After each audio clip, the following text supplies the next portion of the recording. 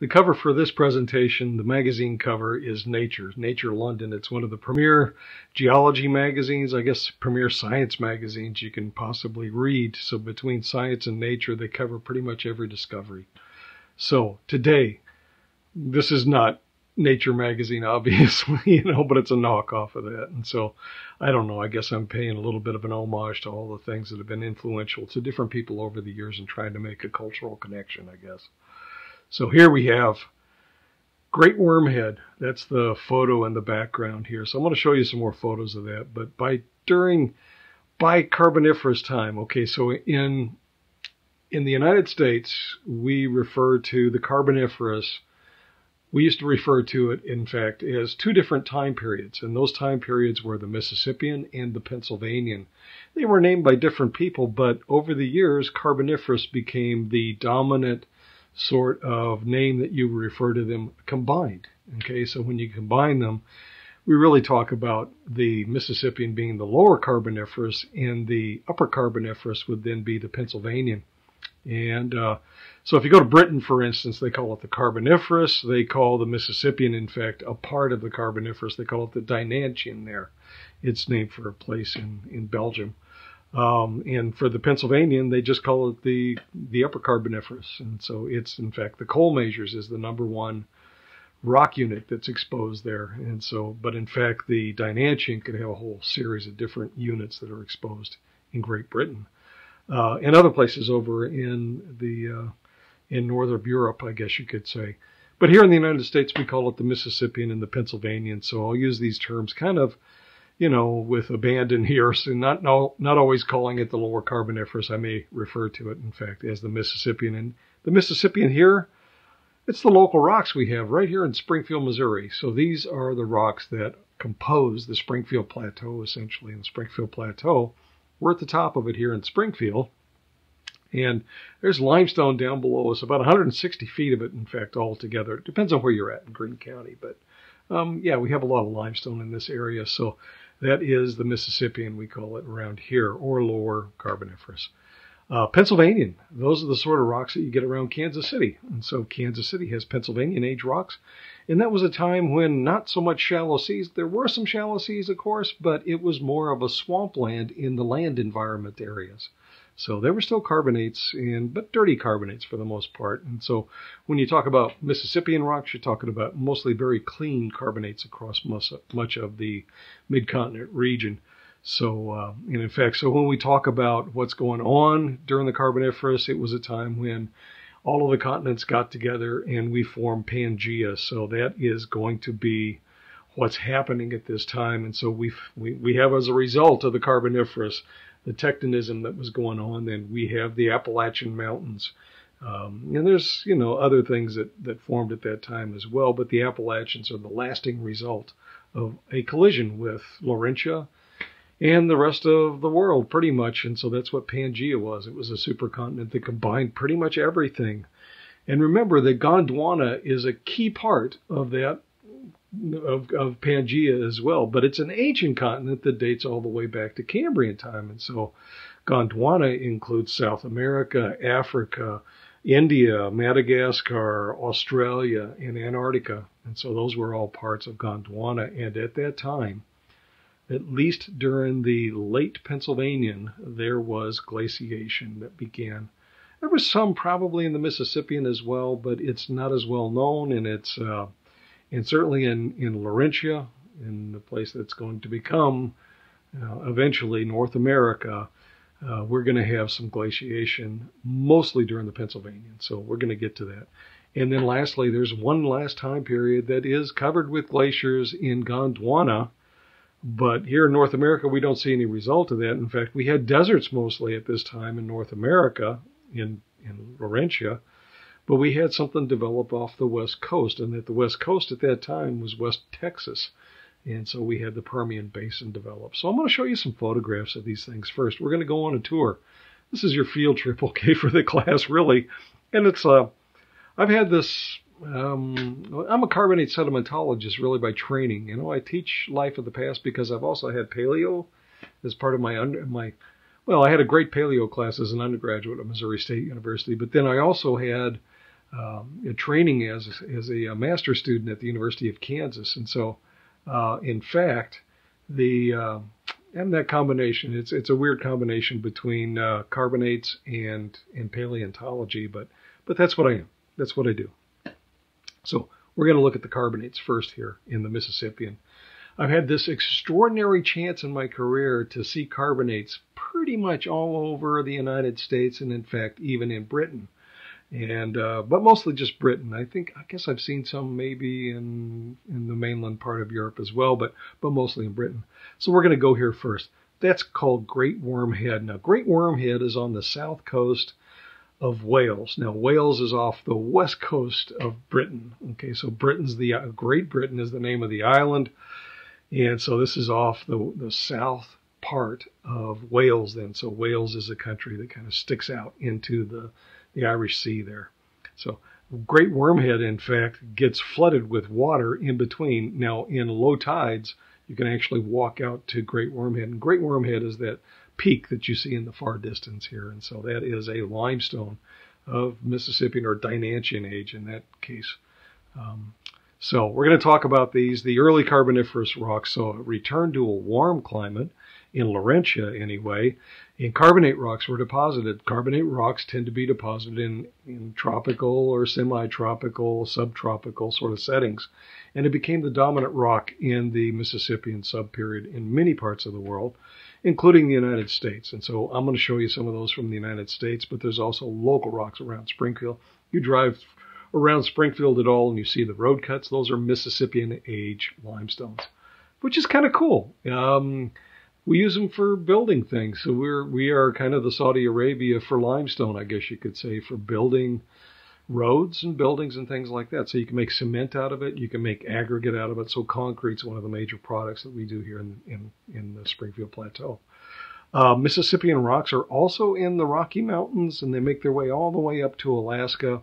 And the place where you get the most sandstones and shales out of the Mississippian, those are on the backside of the Appalachian Mountains. And so just on the west side of the Appalachian Mountains, you get there what you have a whole series of limestones and sandstones and shales as opposed to limestones instead, because of that orogeny. Okay, so you're building the mountains up, and those mountains become weathered and eroded, and so it leaves behind a legacy, I guess you could say, of sandstone and shale then. So we're going to look at these things in some detail. And so the antler orogeny, by the way, is still continuing on the west. And so the Acadian gave way to the Appalachian orogeny. And so here we go. We're going into a field trip here. So in that field trip, in fact, starts here at Great Wormhead. So here you get another view of it. In fact, a little bit different angle on it here, but Great Wormhead, that's the head out there at the end of that on the right-hand side, upper right-hand side. So those are Mississippian age limestones. You're going to get used to this. When you look at these things, very commonly sometimes they're dark, but most of the time they're light, either whitish or sort of grayish in color. Blue-gray is a very common color for limestone. And then also sometimes you get like really dark grays as well. Here you can see Great Wormhead from a different angle. There's a little natural bridge there, so you can walk out here. And this is a photograph I took from that hill that's overlooking the head there from the previous slide here. But that is Great Wormhead. And you can see all the bedding here dipping towards the head itself, and the head itself is actually dipping towards the south there. So that's the Irish Sea out there in the distance. Actually, it's not quite the Irish Sea. Let me put it this way. If you look across there, you can actually see land in the far distance out there. That's Pembroke, or Pembrokeshire, as some people call it. And that is the very tip of Wales. And that is in the Irish Sea when it is pointed into the Irish Sea there. There's walking trails all over Wales. If you haven't had a chance to visit Wales, make sure you do at some point in your life when you can still walk. And you can see things like this. This is at Oxwich Beach. Now, this was voted the #1 beach in all of Britain. And it was almost completely deserted. I think I saw 2 people on the beach the day that I was there. And this was taken in a September afternoon, I think it was. They were, to their credit, actually, there was a wedding going on in a hotel that's on the beach just off to the left-hand side there. But It was kind of a stormy day. I guess not too many people wanted to walk that day, but that's looking across at a place called Three Cliffs Bay. And so this is on the Gower Peninsula. As the tip of the Gower Peninsula is where Great Wormhead is a town called Ross Ely. Ross Ely is the name of the town at the very end of the peninsula there. So this is Oxwich here. And if you go farther, and I walked the entire peninsula here at various times. It's about 20 miles around, something like that. Here is the Mumbles right here. And so they have because it's a rocky set of islands, there are 3 islands that are separated from the mainland here. And the name of the town is the Mumbles. And so the Mumbles has a lighthouse on it. And so you can walk out to the lighthouse during low tide. You just got to make sure you get back before high tide. This was actually a group of students who were out here mapping and looking at form lines. In fact, they were looking at the structures that were exposed here. So this is a series of synclines and anticlines here. We haven't really talked about that in this class, of course, because that's not the focus for this class, but they're really geologic structures from the collision of in this case, Britain with the rest of Europe here. And so that is the Mumbles here. So I'm going to take you on a trip in the United States next here, and we're going to start up in Alaska up there on the upper left-hand side. We're going to go through the Rocky Mountains, take a little sashay out to Nevada. We'll take and look at some rocks in New Mexico, and then we're going to go on down to, well, pretty close to Texas there, but I think it's actually still in New Mexico here. Oh, the Grand Canyon. That's Grand Canyon, then New Mexico. And then we're going to come back up through Arkansas, Missouri, and then finally we're going to get to take a look at some of the sandstones and shales that are up there, at least the sandstones that are in eastern Kentucky. So that's an area where there's actually some coal that's associated with the Mississippi. And typically it's not coal, but usually the coal is in the Pennsylvanian age rocks. But no, there's certainly some sandstone and shale there. So and I don't have a really good image of this, but this is an area on this image here. I got to fly around in helicopters here. Actually, it was wonderful. Spent about 3 weeks there flying around in a helicopter, mapping some of the geology. If you look on this, there's a place called Red Dog Mine down here. Now, that's the world's largest lead zinc mine, and it's actually exposed over here in the kind of the yellowish sort of area. That's where the mine is. And there's so much lead, so much zinc there. In fact, that's the number one thing that they mine there. It's like 75% zinc ore in this prospect, and when they first found it. And so it's an enormous amount of zinc wealth there. They mine it, and then they truck it to the coastline where it's loaded on a ship, and they take it over to Japan, where it's then smelted. And so they produce the zinc actually in Japan at a smelter there. Because there's a lot of toxins actually when you actually fire these things up and you get and drive off the sulfides in order to extract the zinc out of it. It's a mineral called sphalerite, in fact. So sphalerite is the mineral that is mined here at Red Dog Mine. As a byproduct of that, however, you also get a mineral called galena, and so galena is a lead ore. So PBS is the chemical formula for that. Plumium is the PB there, so that is a lead sulfide. And so the zinc sulfide, ZNS here, I said sulfate earlier, I think, but it's actually a sulfide. But when you drive off that sulfide, when you smelt it, it adds to a lot of air pollution. So we don't do that in the United States anymore. But we truck it over to the coastline where we can ship it off to another country, and they can pollute. So I guess their rules aren't as tough as ours, maybe. What I got to do here was I got to do stratigraphy and mapping some of those rocks that are in the middle part on the left-hand side here. That's called the Woolwich Peaks area, and that's the Woolwich River that runs in between, just on the east side of those mountains there. So this is a Google Earth image, obviously here, but yeah, fascinating rocks in here. So a lot of my photographs were actually pre-digital cameras from back then, and so I have some photographs from back then, but not too many of them. And I know I scanned them somewhere, but I couldn't find them for this presentation. But I wanted you to see these are Mississippian age rocks from the northwestern corner of Alaska. So these things stretch all across the western United States and through the middle part as well. Here's what it looks in the type area for the Mississippi and in the United States. This is in Montana. In fact, well, it's the type area for the Madison limestone anyway. In the western United States, in Montana, there's a place called Three Rivers, or Three Forks, I think it is actually. So Three Forks is this area that has three rivers that come together. There are the Yellowstone, the Madison, and the Gallatin rivers. They all come together to form the the Missouri River there. So that's the Missouri River that you're looking at right here. The other three rivers come together just south of where this photograph was taken here. And so that's the Madison limestone up through here. Again, Mississippian aged limestone. Exposed in the middle of Montana, not the middle, probably kind of the middle western part of Montana, I guess you could say there. So that's Three Forks. The next stop along the way here, this is in the Beaverhead Mountains, and so this is where my wife did her master's thesis, and she mapped some of the Madison there as well. So here you see the Madison. I got to work on the Madison when I was working with Mobil. Pre-merger, before they joined together with Exxon. And so at Mobil, we were looking at a gas play out in western Wyoming, in fact. And so we were out doing stratigraphy in the mountains of western Wyoming and in other places around there, in fact. So we tried to figure out exactly what's going on there. This is the Madison limestone, however, in the Beaverhead Mountains. And that's Nancy walking down the road there next to her car there at the time. This is where I actually got to work. I found this postcard. So most of the photographs I have for this also were slides that haven't been scanned yet.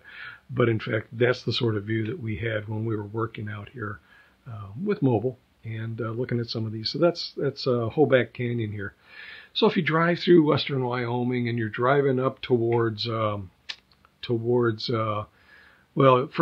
first place that you would get to, in fact, would be Hoback Junction. That's where the Snake River and the Hoback River come together. And a little bit north of that is a place called, what do they call it? It's Jackson Hole. Jackson Hole. So Jackson Hole is a little bit north and west of this. And north of Jackson Hole, of course, is the Teton Range. And so Teton National Park is up there. And a little bit north of that, in fact, there's a parkway in between there, Roosevelt Parkway, I think it is, or Rockefeller Parkway. And then above that, in fact, you get to Yellowstone National Park. And so Wyoming is a huge state, area-wise, okay? Not population-wise, but area-wise. So this is Hoback Canyon right here. Quite a beautiful place, kind of the west central part of Wyoming here. If you get into eastern Wyoming, there's mountains all over Wyoming, okay? And so this is an area called the Bighorn Mountains, and in the Bighorn Mountains there is Bighorn Canyon here. And again, the Madison limestone crops out here. Now I think the lowest unit here that you see on the right-hand side is going to be the Bighorn dolomite here, but in fact the Madison crops out above that, and so massive amounts of carbonate back during Ordovician time for the Bighorn. And then for the Madison, that's Mississippian in age. Quite a luxurious carpet of limestone that was deposited during the Mississippian. So if you can imagine, like the entirety of the United States at that time, Laurentia would have looked like the top of the Bahama Bank. It's like the Great Bahama Bank everywhere, at least in the western part of the U.S. and central part of the U.S. as well. Here you can see some Mississippian strata from Nevada. Well, this is actually western Utah. This is in the Confusion Range. And that's the Joanna limestone. Just below that, in fact, is what we call the Pilot Shale. So the Pilot Shale is Devonian in age. Some of it may actually be partly Mississippian also at the very top of it. But if you recall, we talked about the Chattanooga Shale when we talked about the late Devonian. And we said everything went anoxic back then. And it did here as well. So the Pilot Shale is this organic, rich black shale that is overlain in this case by, what would have been tropical or subtropical carbonates here, but probably a little bit deeper water than what you've seen so far. But that's in west central Utah here. And we say the same rocks show up again, okay, when you're in the Grand Canyon. And so they're very famous, in fact, in the Grand Canyon. If you look in the foreground here on the left-hand side, you can see that big cliff that's in the middle part of the slope there. That's called the red wall limestone. So the red wall limestone is Mississippian in age. The rocks below it, in fact, are Cambrian in age. Yes, there may be a little tiny bit of Devonian in there, but not much. And they do find some freshwater fish in the Devonian rocks that are in the Grand Canyon. But it's actually hard to see the Temple Butte Formation. That's the name of the Devonian rocks that are in the Grand Canyon area. Now, the rocks above the red wall limestone are red shales and red sandstones, and with a few carbonates in there as well.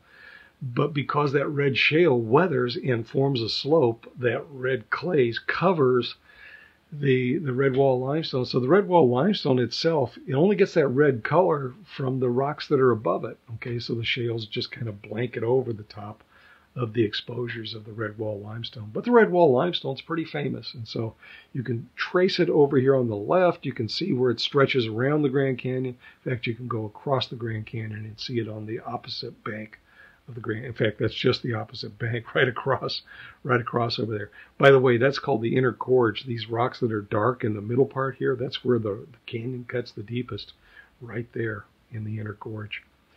Okay, these are rocks from southeastern New Mexico, and these are famous as well. You wouldn't know it maybe, but I do know it, and it's in the Sacramento Mountains here. And these are Mississippian strata as well. I think that's called the Doña Ana and the Alamocito maybe. I can't remember the exact names for these things, but in these rocks you get these unusual features. They're called mounds, mud mounds in fact. And so the origin of these mud mounds has been quite controversial over the years, and a lot of people think that they're essentially reefs, but I think they're mostly like slumps and things that actually accumulate on a slope. And of course this was on the edge of what would become the Rio Grande Rift here. And so Sacramento Mountains were fault bounded on the left-hand side here, but all of those rocks that are in that, above the weathering slope here, above that talus, is in fact, those are Mississippian age rocks. Until you get to the very top up there, those might be a little bit of Pennsylvania in there, maybe in the Holder Formation, but I'm not sure if you can actually see the Holder from this angle here. So Muleshoe Mound is in the Sacramento Mountains here. Now, I work in a place in central Missouri. Now, I already talked about like the Springfield Plateau being Mississippian in age. It's also Mississippian in age when you get up around Osceola, and you wouldn't know it when you're there, except if you're on the river, or this used to be the Osage River here.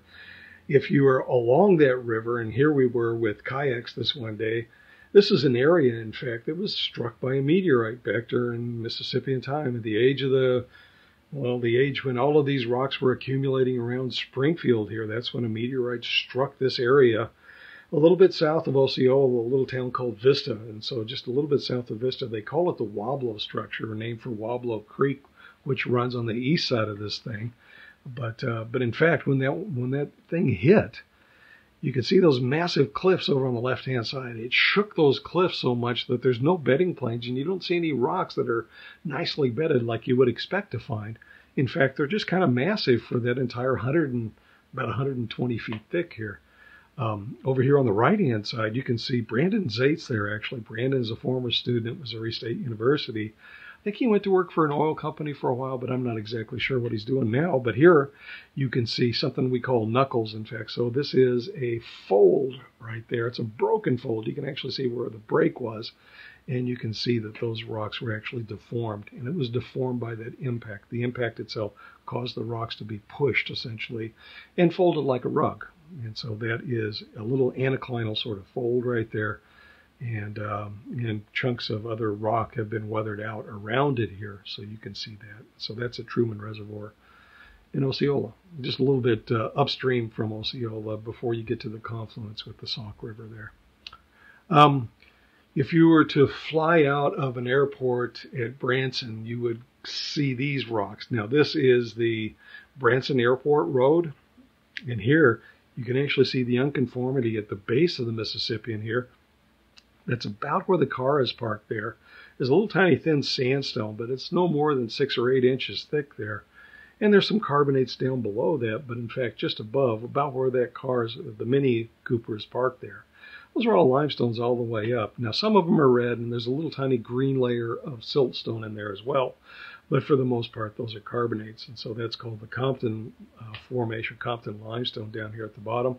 The Bachelor Formation is that thin shale and sandstone at the base of the Mississippi in there. And then the red, sort of variegated red and white sort of beds, those are above the Northview Formation, that siltstone. In fact, you get into the Pearson limestone above that, in fact. So it's a little bit thicker than normal here. So that is kind of the rocks that you see in the Branson Airport road cuts there. If you're to go down to Arkansas now, so we're making our way across the continent and then meandering a little bit in this mid-continent region here.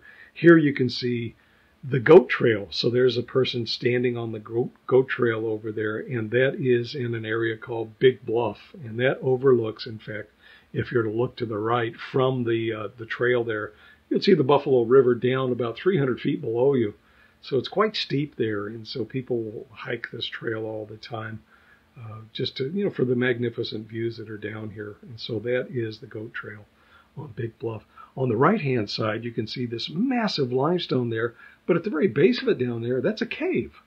It's not a big cave. It doesn't go anywhere, but it's what we would call a shelter bluff cave. And so it was inhabited by Native Americans for a long period of time, I'm sure. So these are the sort of features that you would see. Now there's a little waterfall next to this. So you have water, you have shelter, and in fact there's even a cave up higher. You can scramble up the slope a little bit from where this photograph was actually taken here. And that's about where the mouth of the cave is there, and you can actually look out of the cave and see this giant bluff there. And so that's in Lost Valley.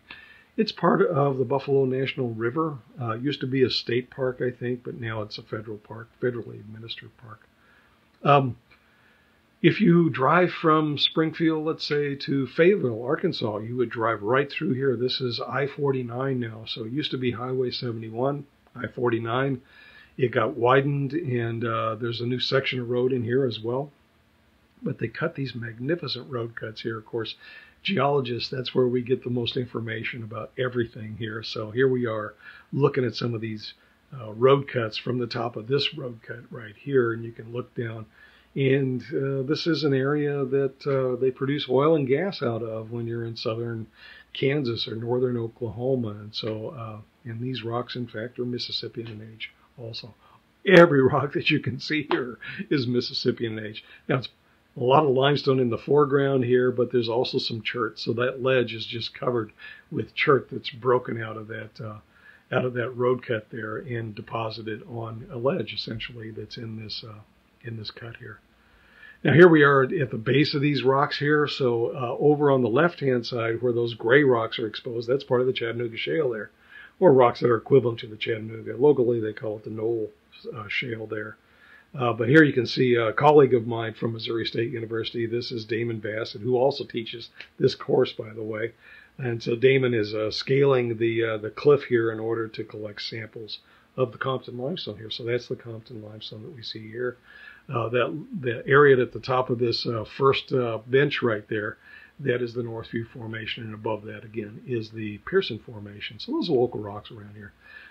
This is an area called Jane, Missouri. I got to take a bunch of students down here to do geologic mapping. In fact, right now we're actually mapping the adjoining quadrangle that's just west of this, and that is in the Knoll quadrangle. And so Knoll is really quite an interesting place as well. And here's a photograph of it right here, in fact. So this is the highway that runs next to Knoll right here, and you can see how these rocks pinch out. There's a shale below and a shale above here, and then massive limestones above that. And so that is the Pearson Formation at the very top up there, the Northview Formation that kind of pinches out in the middle ground there. And that's going to be the Compton down here at the very bottom. So, and again with the students, we're checking out this area here. Okay, for some contrast. Finally, we're in eastern Kentucky here, and this is a place called Natural Bridge. This is in the Red River Gorge scenic area of eastern Kentucky, and it's absolutely stunning, the beauty here. But that's a sandstone arch right here, essentially. These arches form when all the rocks underneath that are more easily weathered out, they just drop away and then melt away, essentially, when they're eroded and weathered and eroded, and so most of the materials there are removed. But that's an arch. It's not going to be around forever, so if you get a chance, go see it. But that's in Red River Gorge in the eastern part of Kentucky. So the Mississippi. Time of crinoids for the most part. It's a time of, well, pretty much everything is around back then, but in fact, it's in this area, if you're in Springfield, you would see all these crinoids almost everywhere. In fact, just outside of Temple Hall here at Missouri State University, we have crinoids in some blocks that were moved there during some construction. So you find these blocks actually in the subsurface, and very commonly they'll actually weather to become discrete individual boulders, essentially. And so 3 of those boulders got moved to the north side of Temple Hall. But what are crinoids? So crinoids are what you would find in the limestones, mostly around Springfield. Crinoids essentially are called sea lilies. That's one of the terms that people refer to these things as. And they're an echinoderm. If you can imagine like a starfish at the end of a stalk, that's kind of what they look like. Except they ate their food. They captured their food by turning those arms into the current, and those pinnules would allow them to filter feed out of the currents. And so if you can imagine, it was like a forest of crinoids in the seafloor. And so when these crinoids would die, they would fall apart. And those pieces are what make up the limestone, in fact. Every once in a while you get lucky and you can actually find stem pieces that may be 2, 3, 4 inches long sometimes. But here you can see some of these crinoids, in fact, this shows you the diagram of what a crinoid would look like. They filter feed, and then they were able to eat. Well, their mouth is in that aboral cup here, and so aboral means below the oral cavity, if you will. And so that's where they would take and digest the food that they would get in the form of protozoans and things like that. They would filter out of the currents. And there's going to be tons of these things, so these things would have been littering the seafloor, perhaps no more than 20 or 30 feet deep. And so there were lots of these things. And so the estimate is that in every cubic meter, I think there were something like 40,000 crinoids that are represented by what that cubic meter of rock would have represented in the number of animals that were there. So crinoids, in fact, are animals. Even though they're called sea lilies, they're not really a plant. They're not a vascular plant. They're a vascular animal, however. And so they are able to transmit nutrients down to the roots of these things, and they would grow upward through time. And so they would add on columns, essentially, and so there would be a tissue on the outside to help secrete these things. There's a lot of interesting things about crinoids. Now, it is the state fossil, too, so that is important as well. So if a crinoid is the state fossil in Missouri, you should probably learn about them then. These things secrete their skeletons out of calcite. Now, calcite is the #1 mineral constituent of limestone. It's CaCO3. It's a form of carbonate rock, essentially, or carbonate mineral, right? And the other one that you've learned already is aragonite, which is also CaCO3, but aragonite can be converted to calcite. But in fact, these are what we regard as high magnesium calcite. So in other words, there's a lot of magnesium, about 15% or more, in a crinoid skeleton. And so what it does to the limestones, in fact, it makes them more soluble. And so because of that, we have a lot of caves in the Springfield Plateau. And so, high mag calcite is one of those reasons. And so if you look at any of the road cuts around Springfield and wherever you can see it where it looks kind of grainy, those are going to be crinoids. And those crinoids get what we call cutters and pinnacles locally around here. The weathering pattern is called cutters and pinnacles. So these in fact are echinoids. They're related to echinoids. They are echinoderms, and so they're related to sea urchins. They're related to starfishes, but in fact, crinoids are their own branch of echinoderm. And so in fact, as they secrete the columnals, they're secreted out of a single crystal of calcite, the high mag calcite, and they're actually a little bit porous. And so they're porous because there's like organic material that would have been growing and would have been helping to secrete these tissues, right? So that's why they're porous, in fact. And so they're fairly lightweight, sort of hydrodynamically, so they move around a lot. So commonly around Springfield, you'll actually see cross-bedded crinoid, what we call a grainstone. So grainstones, in fact, are the accumulations of these ossicles. And every once in a while, you actually see one of the heads. Those are called calyx, or calyces is the plural version of that. So the stalk pieces are mostly what you see. And sometimes they don't show them on this diagram, but sometimes they put out little spikes on these things as well. And those things, in fact, are called cirri. So cirri are off the sides of these things as well. And everything is anchored at the bottom with what we call a holdfast. And so the holdfast would hold the crinoid to the bottom. What's interesting about that is the modern living crinoids today. There are living crinoids today, but they're very rare and they're mostly in deeper water. They're able to actually move. And so they can actually crawl around on the seafloor and find the conditions that are right for them. And they still filter feed that way. That's how we know that crinoids did that in the geologic past as well. Okay, here's a crinoid here, for instance. That's a fossil. And I think that's Agarina crinus or something like that, I think is the name of that one. But quite a fascinating creature it was. So those plates there, those are actually on the arms, and you can actually see the pinnules sticking off of the arms here as well, or brachials is the other term that people use for that. And the stem, of course, at the bottom there. So that's a crinoid right there. And this tells you more about what I just told you about. They have five-fold symmetry. I didn't get to tell you that part. So if you look at a starfish, very commonly they have 5 arms, right? And of course they always say if you chop off one of the arms of a starfish, it could actually grow back, but not good to do that, okay? So don't do that. And actually, when you remove a starfish from a rock, you're probably going to kill it. So don't do that either. So don't try to collect starfish, okay? Best to leave them in the ocean where you find them. These things are also related to sand dollars and sea urchins as well. So they are pretty cool animals. And so the crinoids here, 5-fold symmetry. If you look at starfish, they're usually either 5 arms or they occasionally may have 6, but most of the time they're going to have 5 or 10 or 15, 20 even, some of them, right? Some of the really large ones that grow in the very far north, like in places like the Bering Sea and places like that, they have really large starfish there. But these are different. These are the sea lilies. These are the crinoids. So crinoids slightly different. Now here's a photograph right here that shows you some of these stalk pieces, if you will, or columnals we call them as well. They're also called ossicles. So they stack like a stack of dimes, if you will. And notice that one of them on here is actually oval shaped. That's called platycrinides.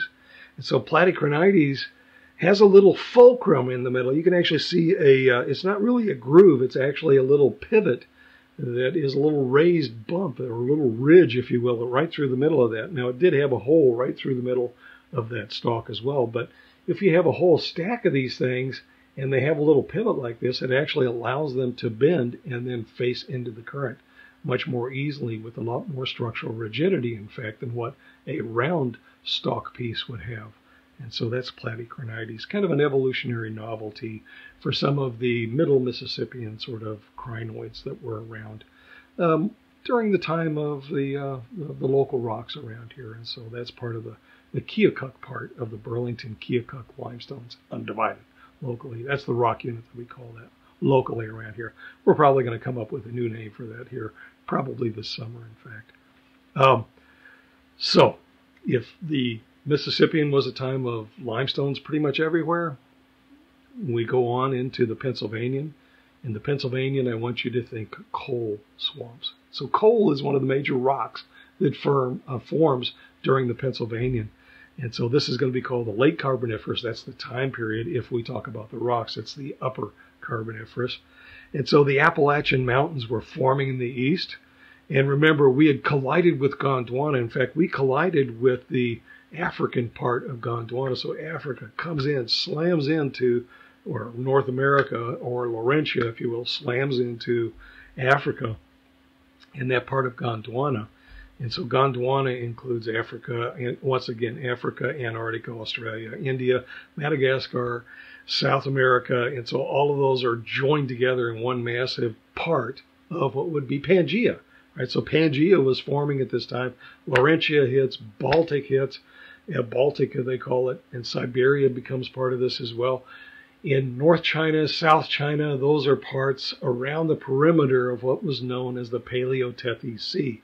And eventually those are going to be collided from the south, and it's going to form the Tethys Sea on the east side of Pangaea.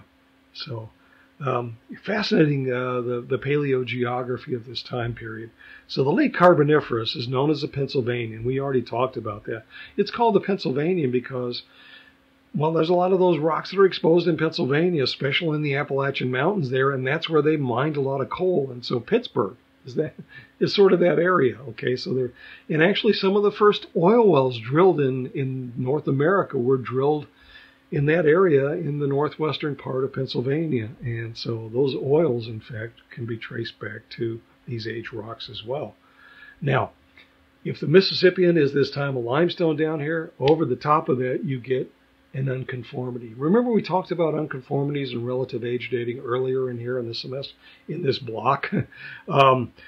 It's really a massive unconformity across much of North America, but in fact, it didn't last very long, I don't think, but there were parts of the continent that went up and down, and in fact, there were big basins that were forming at this time as well in parts of North America, parts of Laurentia. And in fact, so we had everything all together here, and so we had the swamps. There were massive forests then as well, so it was a pretty equitable climate to begin with.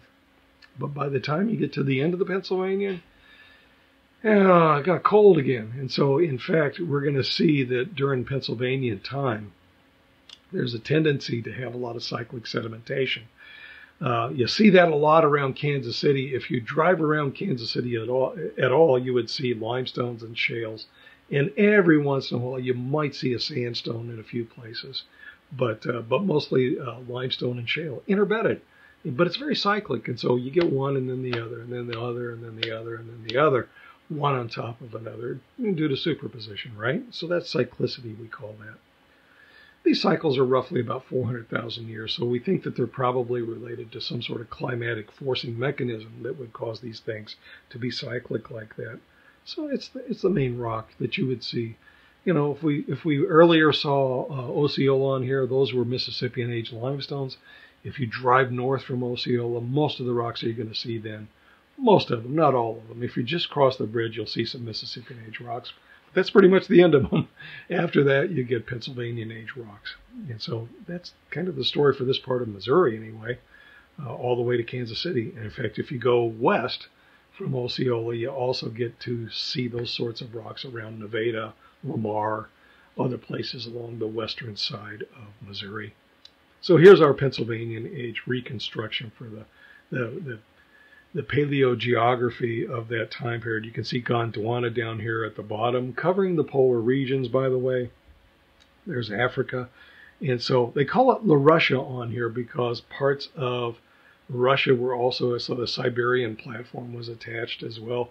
But Laurentia is on here, and you can actually see where the Appalachian Mountains are formed right over here, kind of in the middle part, about where the second S is in La Russia there.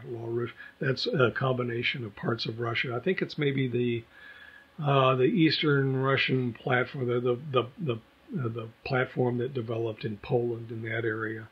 And certainly parts of Britain are part of this sort of La Russia as well, and then the rest of Britain, in fact, would be on the south side of that, and probably mostly on the east side in this reconstruction here. Warm currents, cold currents show up on here, but there's a climatic effect that happens when you have a huge landmass like this. In Missouri again, we're going back home here just to kind of show you what's going on. Now, the town of Clinton is roughly about, maybe not halfway, it's roughly halfway between Kansas City and Springfield. And Clinton's about 85 miles north of Springfield. Let me put it that way. If you went north from Springfield, you would pass through Clinton as you're driving farther along on Highway 7 there. You'll pass by some strip mines. You wouldn't know it, but those are strip mines. And today, that's part of a conservation area. So those lakes, in fact, are good for fishing, but that's about all. Maybe some hunting there as well. So it's a land where you can't grow crops anymore because it's been turned into a wetland, essentially. So, that's part of the legacy of mining coal in an area that probably shouldn't have been mined. I think the very thickest that a coal bed is in that area was about 6 feet. So they would actually strip mine to get coal that was close to the surface. And so all of these lakes and bodies of water that you see on here are related to strip mining. A very kind of destructive sort of coal that you can get out of Missouri. Now that is a type of coal, in fact, that is useful for energy, I guess you could say, in the sense that it is a bituminous coal. It's one that you can burn in order to get energy for like power plants and things like that. And that's what they used it for here in Missouri. There are other types of coal, however. So for instance, if you went to Pennsylvania, some of the coals in Pennsylvania, in fact, are what we regard as anthracite coals. So this is an image of an anthracite coal or hard coal here. And so hard coals, in fact, are also useful for making steel, not just for energy uses, but you can actually turn that into a product called coke. And so coke is where you fire this material up, and it burns very, very hot. And so it's able to be included into high carbon steel, essentially. And so high carbon steel takes advantage of the fact that you can use anthracite for that. So in fact, many of the steel mills that existed were either in Cleveland or Pittsburgh, back in the early days of the Industrial Revolution in America. And so anthracite coal became an important part of that. And so if the Appalachian Mountains had a lot of Pennsylvanian age rocks that were in them, and then they got crushed and deformed somewhat, and so that, in fact, so it was going on even during Permian time. Here you can see an anthracite coal on the right-hand side, and that's an outcrop of it over here on the left-hand side. And notice how it's deformed. It's actually dipping somewhat there in the Appalachian Mountains. So this was a time, Pennsylvania was a time when we had a lot of ferns and lycopsids. These are the things that first started back during the Pennsylvania, but during the Devonian, but they became very abundant at this time. And so we also developed a new form of plant at this time during the Carboniferous. The gymnosperms came along. And you're probably going, what's a gymnosperm compared to this? Well, this is a photograph of a fern right here. So they would have been around already. You've already seen photographs of that from the Devonian talk here. But here, in fact, this would be a variety of fern tree here that's in the next one here. That's called Sigillaria. And stigmaria is the root part of that fossil here. But you can actually see it's upright. It's actually got buried in some flood, I guess. And so the floods would have come along and buried that sort of log here, or that stump, if you will. But in fact, when it comes to gymnosperms, they have a slightly different aspect to them. And so gymnosperms would include things like cycads. You're probably going, what's a cycad? Well, a cycad, in fact, is a plant that's still with us today. They grow in the South Pacific. They grow in the Caribbean. They grow in Central America. I think South America as well. And so cycads, in fact, look something like a pineapple, I guess you could say. They're not quite pineapples, but you can see one over here on the middle on the left-hand side of this diagram. They have sort of like fronds that they'll stick out, kind of like a palm tree, I guess you could say. So maybe sago palm. I don't think it's sago palms, but in fact, people do eat cycads. And dinosaurs ate cycads. They were around back during the age of dinosaurs as well. So that is a cycad, and so cycads were like spiny, right? And so they had these sort of like fronds at the top, a lot like a palm tree. But the other things that came around back then, in fact, were the conifers. So the conifers showed up. So conifers, enormously successful. So pine trees, right? Things like pine trees, early pine trees would show up. And then things like the ginkgo tree. Well, the ginkgo tree is still around today as well. And they have these sort of fan-shaped leaves, right? And so ginkgo leaves are very common in the fall. You'll see them turn this beautiful yellow color here in Springfield, but shaped like a fan, essentially. So it doesn't have a central stem in the leaf. So ginkgo trees, extremely old. Cedar trees, well, not so much cedars, but cypress trees. So cypress trees were around back then as well. The gymnosperms were successful because they were able to develop seeds. Okay, so these are really kind of cool. So they were seed sort of bearing plants. And so they evolved back during the Carboniferous. So what an interesting sort of novel time. And because of that, you have forests. Okay, so anywhere where you have mountains, you've got streams that run off of them. And those streams, in fact, would have wetlands associated with them. And you get deltas, you get swamps, you get estuaries and things like that, and you have a lot of dead plants around. And so those dead plants would hit the water, and once they got into the water, they could get buried relatively easy in floods and things like that. And next thing you know, as you bury that, it becomes peat material, and peat is kind of like a precursor to coal, so that dead and decaying plant material, well, if you cut the oxygen off, it's not going to decay anymore. And you actually turn these things into carbon. And so the proteins, we talked a little bit about this when we talked about carbonization. So that's how you form a coal. So you bury it essentially and you turn it into coal. Or it's just nothing but carbon essentially. It's one of the few rocks, in fact, that doesn't have minerals in it. So carbon is just an element, right? So it's an elemental rock, if you will. So coal is one of the stories, so the major part of the story for the Carboniferous here.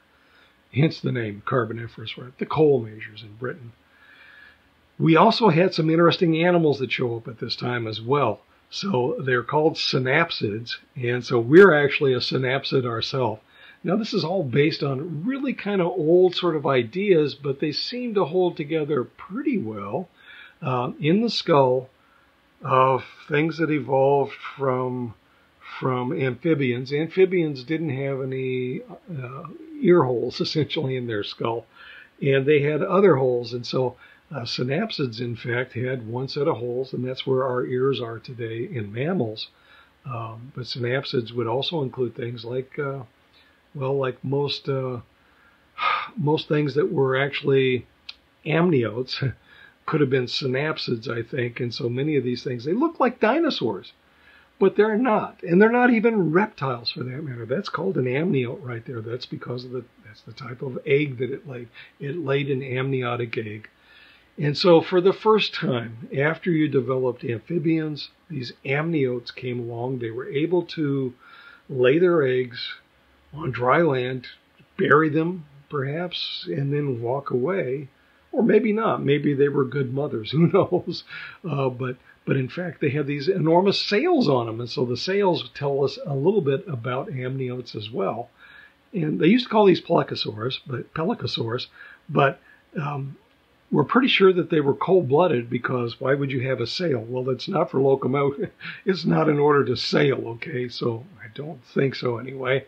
But these things likely gathered sun and were able to warm up in the sun, low sun. You can actually get more active then. So where are the amniotes in this chart? This is a chart that shows you the early tetrapods. So amphibians and amniotes had a common shared ancestry in the tetrapods. And the tetrapods came out of the lobe-finned fishes, right? So here you can see the amniotes then were the stem group that gave us the sauropsids, and then also the mammals. And so there were things, people used to refer to them as mammal-like reptiles, but in fact that's inaccurate, because the reptiles is a paraphyletic group. In other words, it crosses the trees, different branches of the trees. So for instance, crocodiles and turtles have more in common with birds, and dinosaurs of course, than they do with the rest of the lizards and the tuataras. Tuatara is a type of thing that looks like a lizard, but it's not a lizard. And it's from New Zealand, and so that's what you get in New Zealand, tuataras on one island there. But snakes and lizards and so forth are a type of sauropsid as well, and so both of those were, came out of the stem group, the sauropsids here. And so reptiles is that paraphyletic grouping that would include the crocodiles, but not the birds in this case. So, so when it comes to the mammals, that's the middle part here. We have shared common ancestry with the sauropsids, but then there was a split, okay? So that letter A on here shows the break between the monotremes and then this other group that became, the group that we belong to is the Eutheria on here, and then the marsupials. And so marsupials and Eutheria. The monotremes would include things like the duck-billed platypus, so very unusual sorts of animals. And in fact, I think echidnas also. So echidnas are the other animal that would belong to the monotremes then. So here you have a diagram that shows you the relationship between what we think today, how we regard reptiles as being that paraphyletic group. But then when we talk about the ancient ancestors of these things, we're really talking about amniotes or amniota on here. That's the layer B down there that is the break between the mammals and the sauropsids. These weren't labeled, so I had to label them on there for you. So by the close of the Pennsylvanian, if we had this enormous forest, and that enormous forest is going to pump carbon dioxide out of the atmosphere again, and so what's going to happen? Yeah, glaciation. So glaciation strikes again, and we get what they call the Carboniferous rainforest collapse. It's a mass extinction, in fact, but it's not quite as big as the ones we've seen previously. So it's not quite as bad as the one that was at the end of the Devonian. It's not quite as bad as the one at the end of the Ordovician, but it's not quite as bad also as the one we're going to get at the end of the Permian. So I've tried to color code these things on these diagrams as well. So when you go through here, blue usually refers to things that are Mississippian, so that sort of cyan blue. The green color refers to the Pennsylvanian, and the red color on here is going to refer to the Permian. And so the Permian is next on the list. So if we had an extinction at the end of the Carboniferous, we go into the next time period. It's called the Permian. And the Permian saw widespread glaciation in South Africa now. So in South Africa, the Dwightetillite was actually one of the deposits that formed there. And so the polar regions are the ones that are going to ice up at this time. And so there was widespread glacial deposits across today what is South America, Australia, and also in Africa. And even in Antarctica, there were glacial deposits during this time as well, during the Permian. And so here is our snapshot of what Permian paleogeography would look like. And now we've got this Paleotethys Sea, but you can see all those islands there on the south side of that sea are going to migrate north. And in fact, we're going to form Asia out of that collision that's going to form up there. And so Siberia, in fact, is this Angara sort of area that you see listed on this diagram. People like to write papers in order to get their ideas across, and so very commonly they'll pitch names that are going to be lost at some point. And so Angara, I assume, is probably lost at some point as well. But in fact, that's what they refer to. It's really Siberia is what it is. Okay, so Permian time saw more amniotes, more of these synapsids, so there's lots of them around back then. They're going to be ancestors of those sauropsids that are sauropsids, and so the amniotes and the synapsids will be, the synapsids are going to give rise to the mammals, in other words, and the sauropsids will be the ancestors then of the what we regard as that paraphyletic group called the reptiles. So the Permian carbonates occurred in West Texas at this time, and in fact it's a place where we have what they call the Permian Reef Complex in the Guadalupe National Park. And so there's a national park in the western part, just past the panhandle of Texas. You get to see that sort of area, and it's an interesting time period. If we have glaciation going on in the Gondwana part of Pangaea, in this part of Pangaea, it's a westward-facing ocean out there, and it's a basin that opened up at that time, and it began to fill with carbonates. It was still warm and tropical in that sort of setting, even though it was a time of glaciation elsewhere. And so by the time we got to the end of the Permian, at least towards the last half of the Permian, that basin began to then fill with what we call evaporites. And so you cut off the ocean water and periodically let it flood in.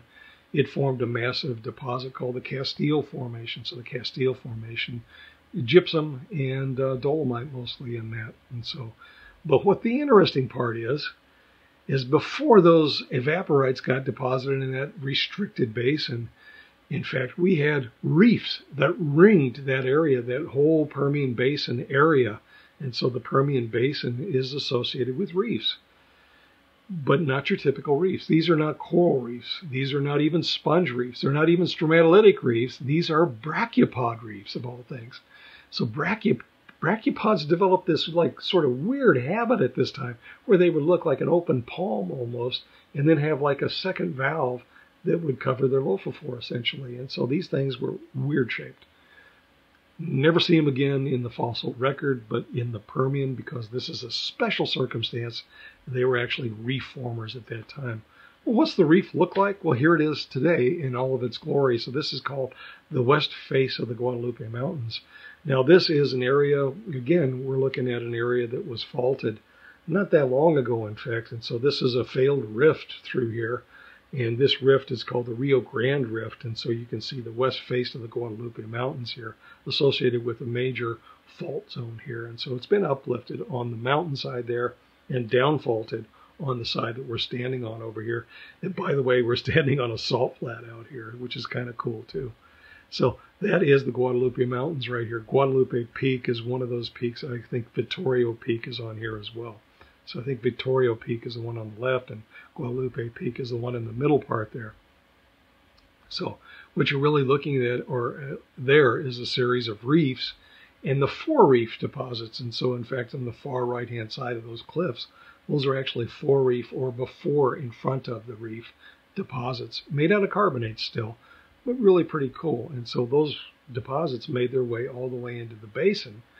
And in fact, they were shed from the reef itself and cast off into the basin. And so it's kind of neat. It's a little unit called the Raider Slide there. And so we're going to look at that here. If you're in a back reef setting, that means it's protected. And so the reef is taking all the wave activity and everything, and that's where all the nutrients are. And so reef-dwelling organisms filter feed in that sort of setting, especially the brachiopods, right? But there were other things in there as well. So like there were snails, there were things, weird things, in fact, in here. So in fact, in that middle image here, that's actually a fracture that runs through the reef here. And there are little tiny, 2 centimeter long, 2.5 centimeter long forams. Forams are single-celled organisms, but these are organisms that made little football-shaped sort of shells on them. And so, but one cell, single-celled organism. So they're called foraminifera. It's a special type of foraminifera, and it's called a fusulinid. So it's a type of fusulinid. Polydioxidina is the name of that thing, so it's amazing I can pull that out, but it's such an unusual name, it's easy to remember for me. Polydioxidina could be like almost 3 centimeters long, these things, and they lived in the reef setting because the currents would actually wash through here, and these things, of course, had pseudopodia on the exposed parts of their single cell, and they would be able to absorb nutrients out of the water that way. And, of course, other things would want to eat them if they could, but, of course, they were too big to be eaten by the brachiopods. But the smaller bits, the brachiopods could eat those, filter feed with the lophophore, and be able to make a success out of that. So they find a lot of cephalopods here as well. They find brachiopods, fusulinid forams. So on the left-hand side, those things look like fossils, but they're not. They're actually called piezoites. So those things actually form in very gentle water. They're not rolled around like ooids would be rolled around, but in fact these things may be altered a little bit, but they would actually put on a growth of cement, and they would grow upward in the rocks this way. And so that is those piezoites. They're things that you would see in the parking lot in places like Carlsbad Caverns. You would see piezoites there. And you'd also see teepee structures. We're going to look at a teepee structure here in a minute.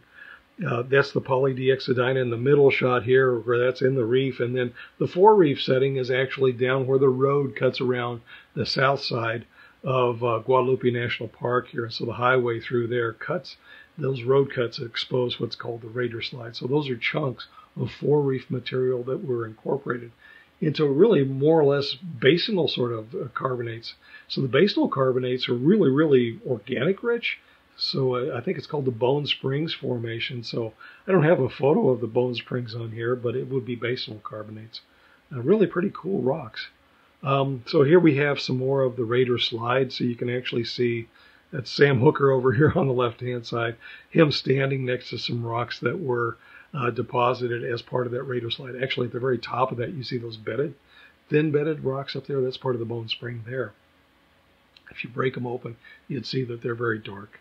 On the right-hand side, you can actually see some of the debris flow deposits you would get in that sort of basinal setting as well. So these are slide deposits off of that four reef sort of setting here.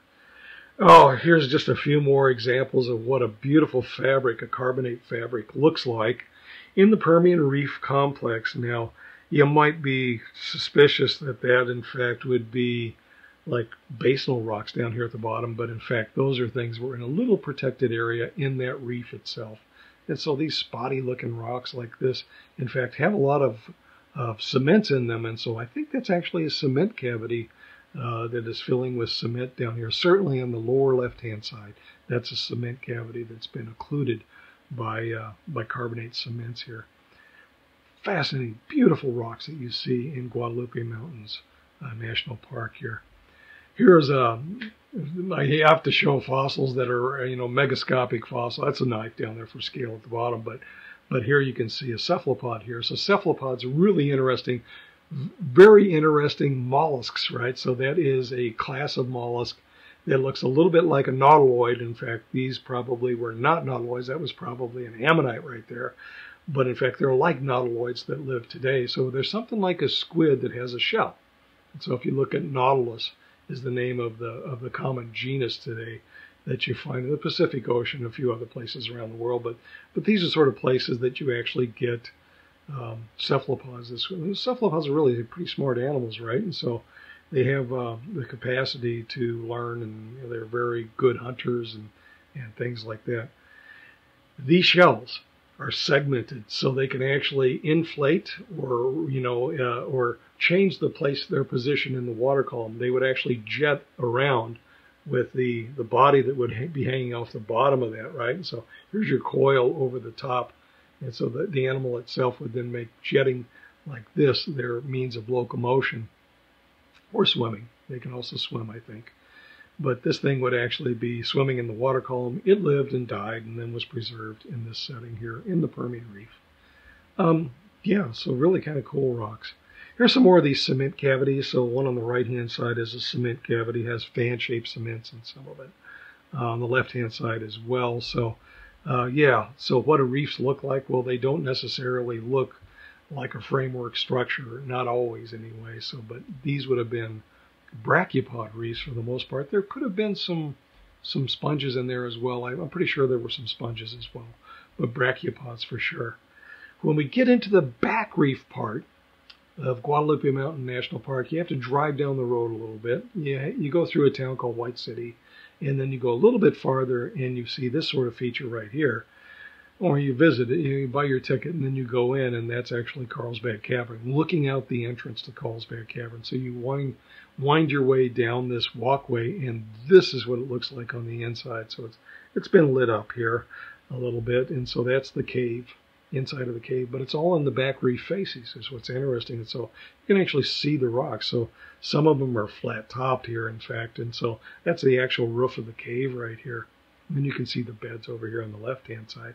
But that's also some of the way that you get in here. So it's a meandering path, easy to get into, easy to look at. And here's some of the rocks in the interior. So you get some of these rocks that are actually back reef facies in here. And so very muddy sort of carbonate rocks here, not the high energy grainstones that you would get with lots of wave activity in the reef sort of setting perhaps.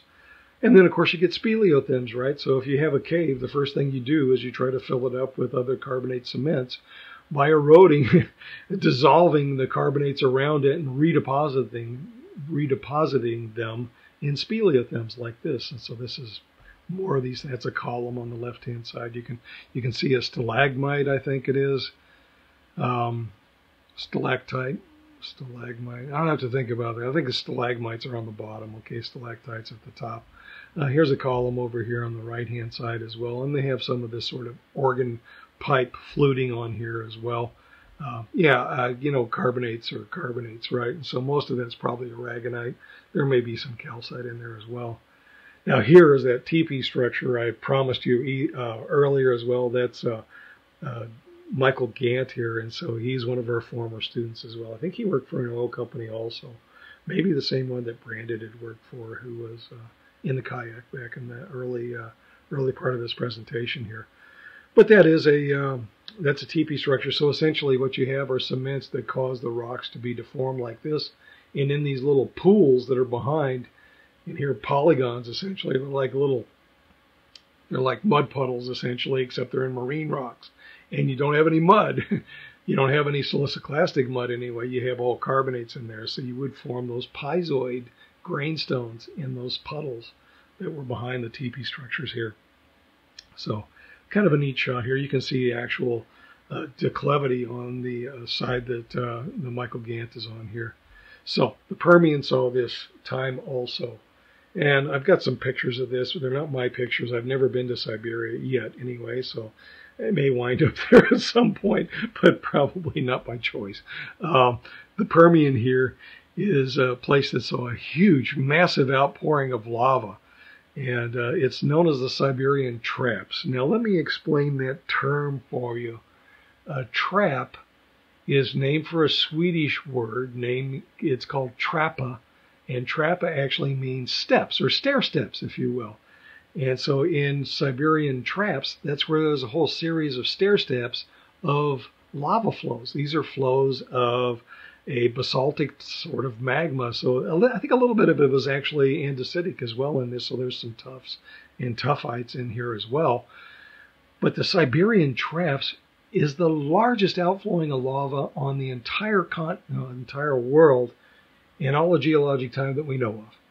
So if there's this massive outpouring of lava, that volcanic eruption must be really important then in the environment, right? Well, yeah. So a lot of these gases were given off. And if you put out all that gas, in fact, what's it going to do? Well, if you put out too much CO2 remember we had we're not having forests anymore, okay? We're having deserts in the mid-continent region of North America in places like Oklahoma and Kansas. It's desert. And in fact, what they find is there's a high acidity associated with these rocks as well. And so many of the carbonates that are right there at the end of the Permian become eroded. And even in ocean water, they would have gone into dissolution perhaps. So people think that the oceans may have become very acidic. There's a rapid decrease in anything that would make its skeleton out of carbonate material. So most of the shelly fauna, I think like 90% of the shelly faunas disappear at that extinction event. So this is the largest extinction event also in the history of Earth that we know of so far. In that terminal Permian extinction, they also call it the Great Dying. Now, people have looked everywhere for a meteorite impact with this, and they may have found one, but I tell you, the evidence isn't clear yet that it is an impact, but we do have this clear evidence of a massive outpouring of lava in the Siberian Traps. And so here's the Siberian Traps right here. You can see how big that area is. So that's Siberia, just to the east of the Ural Mountains in Russia here. And that outpouring of lava would have changed the chemistry of the atmosphere, would have changed the chemistry of the oceans at that time.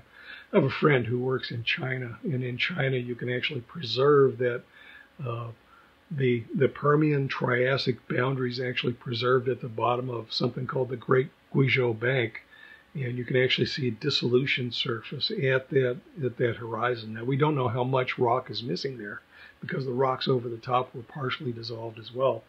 People think that it could have stayed bad at this time, 252 million years ago. It could have stayed bad for 10 million years after this. So it wasn't a rapid recovery from this thing either. It would have been bad for a long period of time, very difficult for the organisms that made it through this. But in fact, you can thank our ancestors. They made it through this, right? So the first synapsids that gave rise to the mammals. Okay, so the stem group that did that. So those synapsids were able to survive this extinction event. Thank goodness. Or we wouldn't be here today. Or I'd be speaking some sort of dinosaur dialect right now if the dinosaurs had survived it as well. They wouldn't have survived either, would they? Because they're in the Mesozoic. And so, in fact, everything that made it through that extinction, there weren't that many things. But it was particularly bad. I guess the land-dwelling organisms could get away far enough, at least if you weren't around the Siberian Traps, you might be able to make it. So if you're in the North American part of Pangaea at that time, you might have been able to make it. Yeah, fascinating, isn't it? things change very rapidly on Earth sometimes, and we aren't always able to predict what's going to happen, but at least we have the evidence from ancient events that could give us a clue as to what if something like that were to happen today. It could, but it normally happens when you have massive supercontinents. Well, we don't have a massive supercontinent today, but we could still get large outpourings of lava. So maybe nothing that's ever going to be quite as big as the Siberian traps, at least not yet. So we're going to have to wait probably another 200 million years before we have another supercontinent, I hope anyway. So that's what's in store sometime later for the things that we are ancestral to. Okay, here's a photograph of the step-like nature of the Siberian traps here. You can see where it snowed at the top, and you can see each of those individual flows, and they would have stacked up one after another, and so much of this, in fact, that's all from Siberia, and that's the Siberian traps there. So, welcome to the terminal Permian, and yeah, goodbye. This is the worst mass extinction ever. Okay, so anyway, thanks for this. I am going to try to get one more presentation up for you before Thursday. I don't know that what I want to do is I want to tell you this. I want to have a quiz over episodes 14 and 15 here. I said 16 in the last presentation, but this is actually 15. I may split this into two parts because it is probably too long at a little over an hour now, right? Okay, so, but at the same time, I don't want to wear you out, but at the same time, this is really important information. So I'm going to have to process this overnight. It won't get loaded up till tomorrow, but I'd like to have a quiz on Thursday because that is the last day of classes. And then I may put together one more presentation to go on top of this to kind of wrap up the course because I think I owe it to you for that. Okay, so I'm going to have to cover a lot of ground in that last presentation, but that would be number 16 then. And so 16 will be the last of these presentations. That's roughly 2 a week, and I guess I was over-optimistic when I started this. I thought I'd get in about 28 of these things. Thank goodness I didn't, because they take forever to do. I added up how many hours that I've worked on this project just teaching this second block class, and it's about